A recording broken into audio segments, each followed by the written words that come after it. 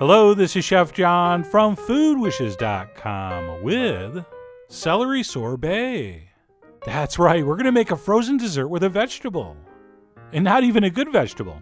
We're going to use celery. I mean, when was the last time you heard someone say, man, I could really go for some celery? So yes, this might seem like a really bad idea, but it would probably only take you 1 spoon of this stuff to realize it's not a bad idea. And I'm not crazy. It's actually incredibly delicious. So with that, let's go ahead and get started. And first up, we have to make what's called a simple syrup. And we'll make that by adding equal parts sugar and water to the saucepan. And we'll set that over medium heat and give it a stir. Although I'm pretty sure you don't have to stir it. This would work exactly the same. But I always sort of feel like I should be doing something while I'm talking. Plus, stirring feels good. And then what we'll do once we see that just start to boil is immediately turn off the heat. All right, we don't need to cook this, and we're definitely not trying to reduce it. So as soon as that starts to simmer, we'll go ahead and turn it off. And then what we'll need to do is let this cool all the way down to room temp before we use it. Which is good because that's going to give us time to prep our celery. So while our simple syrup is cooling down, we will wash and slice up 1 pound of celery. And even though we are going to puree this in the blender, it's always helpful to start with nice small pieces. And then besides the celery, we'll also do a pinch of salt, as well as we'll squeeze in the juice of 1 lime. And by the way, yes, lemon would also work here. So feel free to use that instead if you want. All right, you are, after all, the Christian Grey of your celery sorbet. And a little bit of experimentation is always encouraged. So we will squeeze in some lime and or lemon. And then last but not least, we will add our simple syrup, assuming of course it's completely cooled. Oh, and by the way, do not wash the pan you made the syrup in. We're going to use that in a minute. And then what we'll need to do is blend this until it's utterly and completely smooth. And then even though we're pretty much liquefying this, once that's done, we're still going to want to strain it through a fine sieve. And we can do that right into that same pan we made our syrup in.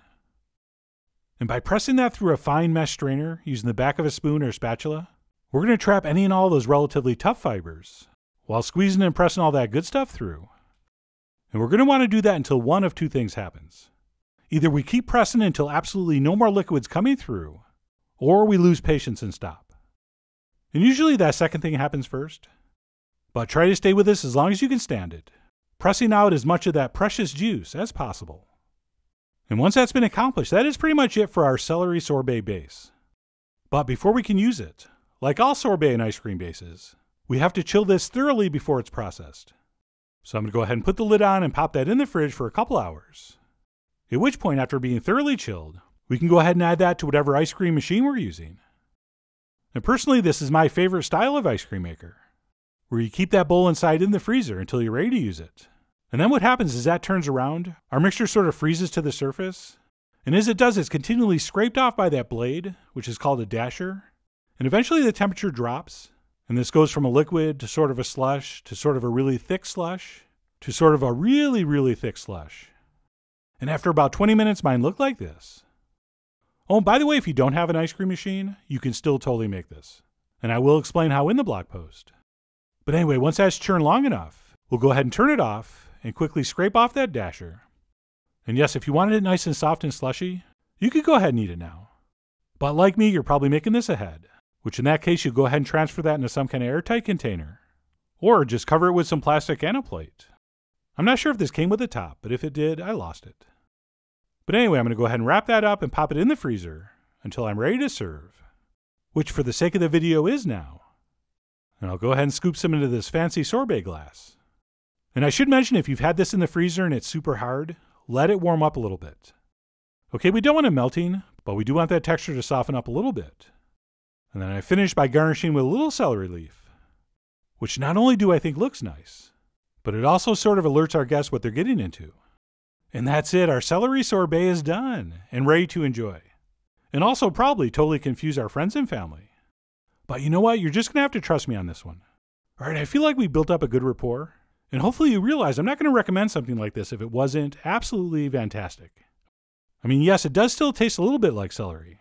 But the sweetness and little bit of acidity perfectly balances the bitterness, creating something truly surprising and unique. Whoops. That's okay. Placemat sorbet is the best sorbet. Anyway, the point I'm making is this is like 1,000 times better than you'd think it would be. And not only is this good served plain as is, but you can also use it for crazy other delicious things, like a buffalo hot wing sundae, where we grate some frozen blue cheese on this and a little bit of hot sauce. Or you should try this stuff with candied pastrami sprinkles, which I haven't invented yet, but I will.